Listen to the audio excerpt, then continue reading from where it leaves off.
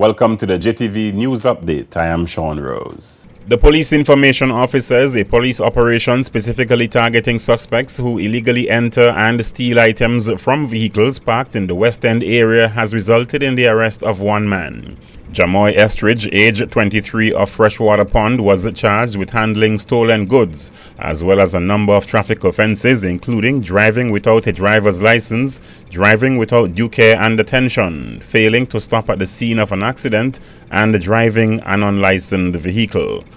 Officers of the Criminal Investigations Department who led the operation were joined by West End police officers, task force, and the beat and patrol. Additionally, the police information officers' intelligence and diligent work by Virgin Gorda police officers resulted in the apprehension of two suspects in an attempted robbery. Everett Isaac, age 23, and the 17-year-old male, both of the Valley Virgin Gorda, are alleged to have attempted to remove a gold chain and other valuables from a man as he exited his vehicle outside his residence in Virgin Gorda in early March. The victim escaped following a struggle with the perpetrators. Both Isaac and the 17-year-old male appeared in magistrate's court and were remanded. Persons are being invited to participate in the Anegada Island-wide cleanup campaign on April 11, spearheaded by the British Virgin Islands Tourist Board. The initiative is aimed to address the amount of litter that is strewn throughout the island. The community-wide effort is being held with the assistance of other local organizations, clubs, and businesses that are collaborating to raise awareness about the environment, cleanliness, and beautification. A ferry has been arranged to transport volunteers for the cleanup effort. The ferry will depart at 8 a.m. from the Road Town Ferry Dock and 8:30 a.m. from the Spanish Town Ferry Dock.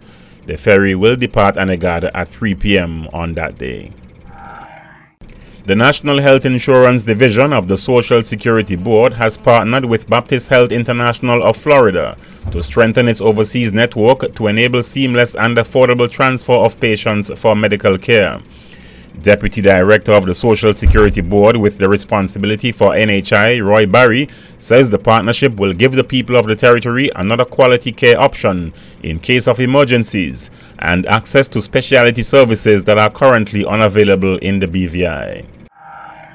Anchor leg Jonelle Lacey capped off for Carifta Games career on Monday night to end the 44th edition of the Regional Premier Junior Championships at the Kim Collins Stadium in Boardrock, St. Kitts Nevis, helping the BVI to snatch the under-20 girls 4x400 meter relay silver medal from the Bahamas and Trinidad and Tobago. It was the first time the BVI had fielded an under-20 girls 4x400 relay team since it began participating in the Carifta Games in 1976. Lacey also won an individual silver medal in the 400-meter intermediate hurdles in the territory's 40th Carifta Games medal history. BVI left the competition with 2 silver medals and 1 bronze. For the JTV News Update, I am Sean Rose.